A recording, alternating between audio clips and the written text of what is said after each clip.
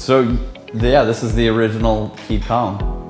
V1 if you want to call it, I guess. The first time I saw it, it came in a little package from Headline Tees. Chris Gorog like basically hand stitched this prototype shirt together. And Leo and I like got around like this is the Keep Calm thing. And we opened it up, and at the time it was like this bright green and it's like Keep Calm and Chive on. We both kind of looked at each other like, and man, this could be something. We actually took turns wearing it because at the time that my brother could still fit into a medium, but then he had a kid and that goes out the tube, you know? He's not even fat. I didn't call my brother fat.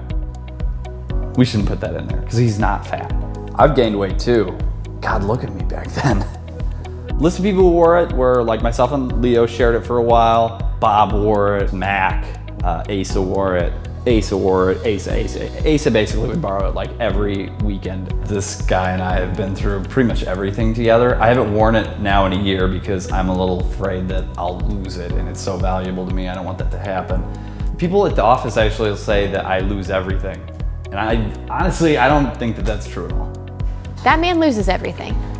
He's lost countless shirts on photo shoots. He's lost his car. He lost a shoe, one shoe. How you lose one shoe, I don't know.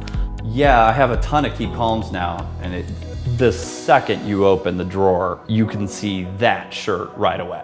I've worn it so many times, it's so faded now. The shirt's in surprisingly good shape considering, you know, what it's been through. There's a nearly imperceptible barbecue stain, a slightly distressed neckline from where Mac wore it once, and some Dorito dust.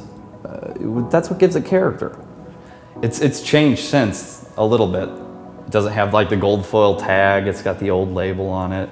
This one has a C, for example, and like you can see this one doesn't. No, I went to an event in San Antonio and I met up with Marcus Luttrell and his wife Melanie. They were telling me this story about their friend Caleb, who has 2 kids, his wife's pregnant, and they just bought a house and then he found out he had stage 4 cancer. It seems unfair.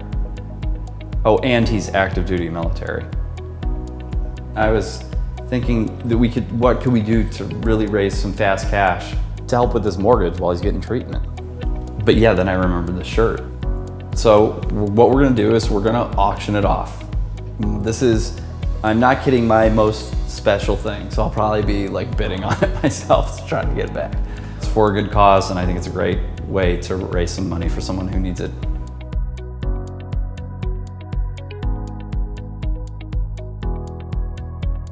This shirt is so thin and like comfortable. It's like prosciutto, but you shouldn't eat it. Please don't eat this shirt.